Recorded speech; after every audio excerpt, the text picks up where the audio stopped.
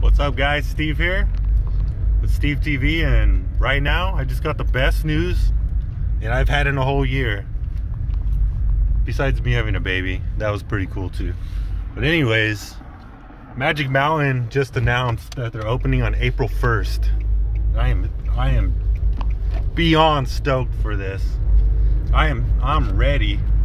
I have missed my home park so much. I don't even know, like, I can't even think of what I'm gonna do first. Maybe I won't go on April 1st. This might be an April Fool's joke now that I think about it. Oh, they better not do me like that. Oh God. Straight to Twisted Colossus, I think. First ride. Just go from there. Full throttle, I don't know, whatever. I am excited.